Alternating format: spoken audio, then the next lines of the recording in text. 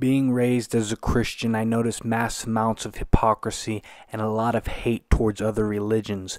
In this video, I'm going to show you a bizarre Christian cult that went around molesting children in the name of Christ. And I'm not saying that all Christians are bad, because they're not. I'm saying there's false teachers within every religion and groups or clubs. This is David Berg. He died on October 1st, 1994. He was the leader of the Family International. He was also a serial child molester / pedophile. This is Karen Zerby, his wife. She has since remarried since his death. She has gone by numerous aliases, such as Maria, Maria David, Mama Maria, and more. And like her deceased ex-husband, David Berg, she too is a serial child molester / pedophile, and is now the new leader of the Family International cult. This is her new husband, who refers to himself as King Peter. He used to refer to the former cult leader David Berg, who has since passed, as father or dad, whom was married to Karen Zerby, whom he is now married to. So technically he's married to his mom. No matter what difficulties we face, or what goes wrong or right on this earth, we have a God who loves each of us and will go to any lengths to care for us and to keep us close to His heart of love. There's one thing that will never become outdated: the need to love and be loved. She thinks that molesting children is love, and yes, for her that will never become outdated. She's a walking venereal disease. She is a self-admitted prostitute for Christ, which she refers to as flirty fishing. The child in this photo next to David Berg is her son, Rick Rodriguez. She and David Berg, along with many others, took turns molesting Rick Rodriguez throughout his whole life. This is Rick Rodriguez as an adult, right before he killed one of the female pedophiles that helped his mother and David Berg molest him, aka Angela Smith, formerly known as Susan Joy Calton. Shortly after that, he took his own life. Suicide. Horrible. Horrible thing when adults contemplate suicide. But so much worse when you got a fucking little kid who is, not born to be a messed up little fucker, but he's a little life, She's a little life. And you just fuck him over because you're a sick fucking pervert and you don't have anything better to do with your life than to fuck up your little kids.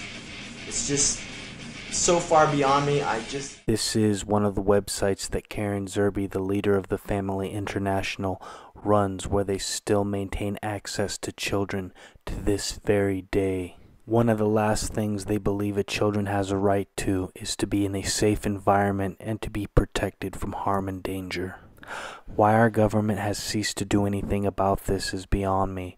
This website is still active. How did I figure out Christian cult members are running an underground sex ring? Believe it or not, I seen it in a PBS documentary. I'm going to show you a 10-minute edited clip from said documentary. The church is also the setting for early revelations in the boy's life, ones that Berg will later write about when he has become a prophet. I will never forget that I was taught how to masturbate by an older boy who whispered it in my ear during one of my father's Sunday morning sermons. Later, David's mother catches him masturbating. She forces him to complete the deed in front of his father.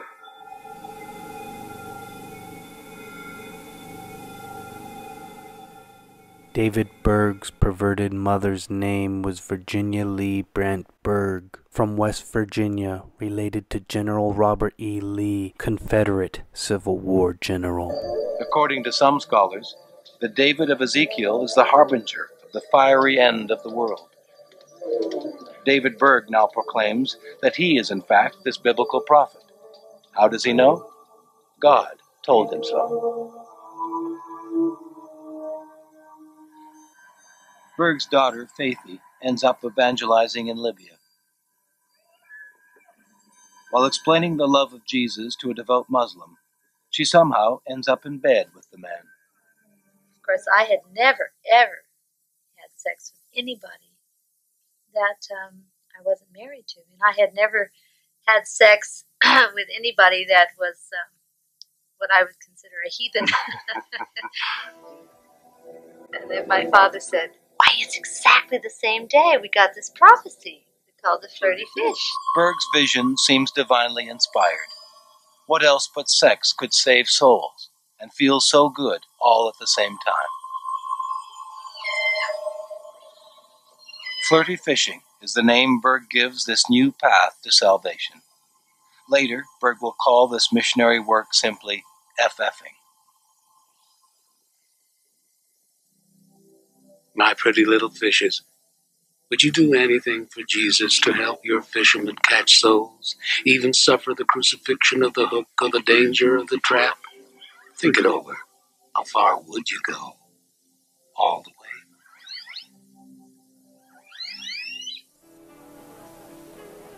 And it started to become pretty big news. This particular club started to have a lot of people come to it. People were heard about it in Scandinavia and Germany, and people were flying there to see about these girls who made love to men and told them about Jesus. The man you're looking at now is Karen Zerby's new husband, King Peter. Anxious to spread the good news of FFing, Berg begins publishing his mole letters. These instruct his disciples on everything from his obsession with cleanliness to how to make love to a fish. They also chart an unambiguous trail into the inner workings of the prophet's mind. I think he believed whatever he felt, whatever he thought, whatever his inclination was, that was God. Even if he was drunk at the time, that was the Lord. Well, I did it, so it must be the Lord. I don't think he left the door open to the fact that the devil could be speaking to him and leading him into any of these areas at all. Much of the deeper revelations that I had received from the Lord were so in the Spirit that I was not even conscious of what was happening, and afterwards I had to be told what had been said. All I know is, this is the way God speaks to me, and has from the beginning. And I am only a messenger boy who delivers his telegrams. And I'm not responsible for what has been said or revealed. You'll have to blame God for that, or thank him. Certainly the numbers seem to indicate Berg is onto something. Membership in the Children of God is growing rapidly, and flirty fishing, not unexpectedly, is proving to be a recruitment boon. By 1982, close to 500,000 souls have been FF'd. 1 in 8 accepts the Lord.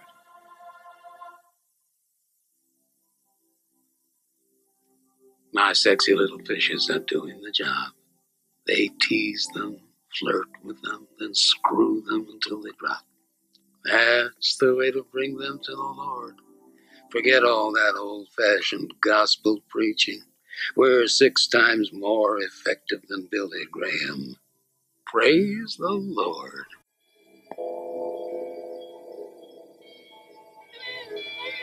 It's hard to understand why I could be so dumb, but I wanted so badly to believe that this was God's will because it had some flash of being exceptional. But somewhere in the middle of it, your heart just goes, this can't be right.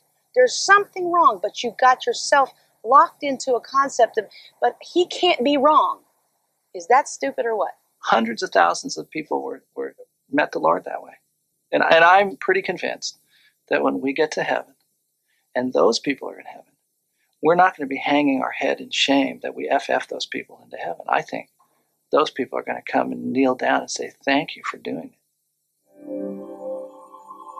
Berg is finding fewer and fewer places to hide. He is drinking heavily, and his Mo letters, written at a furious pace, are becoming increasingly bizarre and revealing. Your goddamn churches and all that theoretical. That was a 17th century French soldier raping the Queen of England. It wasn't goddamn the Jews, those antichrist Christ. He sees conspiracies everywhere, especially amongst the Jews and the blacks. 76. That's genius level. He counsels mothers to masturbate their young sons to sleep. Young boys to sleep. This is both healthy. He constantly berates the churches for being bastions of hypocrisy. We must put our He chronicles his many sexual adventures in lurid detail, including being seduced by ancient spirit goddesses, who look surprisingly contemporary. I say, what's wrong? French Cabernet Sauvignon. One of Berg's few regrets, he says, is that he never slept with his mother. Now, Dad personally was a sexy guy, and he would hug the girls and kiss them, and he would have sex with them. It wasn't just sex for sex. It was love. What he did in love, and the girls wanted to be with him. And the dad said, well, look, why don't you try to do some erotic sort of dances? Let's try that out and see what it's like. And so they did some. And it was sweet. I mean, they did them for Dad. And, like, he sort of coached them how to do it. He said, well, have the sarong on you, and then towards the end you can let it down and raise your hands up and praise to God. And he wrote some letters like glorify God in the dance. For Dad, it was very sweet because Dad didn't see the family. Dad didn't go visit homes and didn't have a lot of visitors to the home. So this was a way for him to see family members.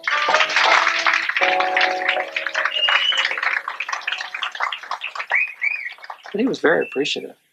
I admire the girls for doing that. It's, when you look around, you've got video lights and video camera, and you got to get up there and dance like that. It takes a bit of humility, I'd say.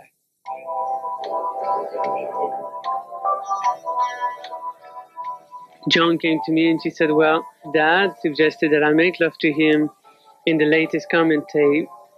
Do you think I should masturbate? And I said, of course, that sounds beautiful. And on the first take, I was masturbating to you. And when I came, I broke out in strong tongues. I couldn't control it. And the last few words were, Father, I love you.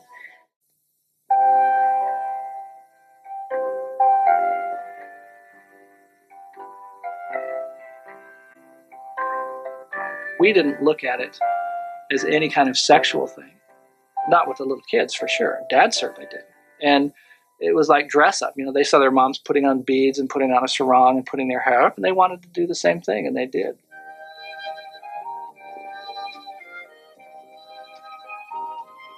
Meanie, who was Dad's granddaughter, came to live with us when she was about 12. And I remember very clearly Dad talking to us about her coming. And he said, look, this is my granddaughter. And I haven't seen her since she was, 1 or 2 years old. And I want to take care of her. Meanie lives with Berg for 4 years, during which time she suffers several mental breakdowns. Not knowing how to handle her, the family tries non-traditional means. We believe in exorcism. We believe in laying hands and praying for people, and we did that for her sometimes. And there were times when we did pray for her that she had, for a few months was doing fine, but then she would relapse into it. Later, Meanie will accuse her grandfather of sexual abuse. The prophet's vision of heaven is a pyramid 1,500 miles on each side. There will be singing water, dancing colors. People will be able to walk through walls and fly. Aren't you glad you're going to be there?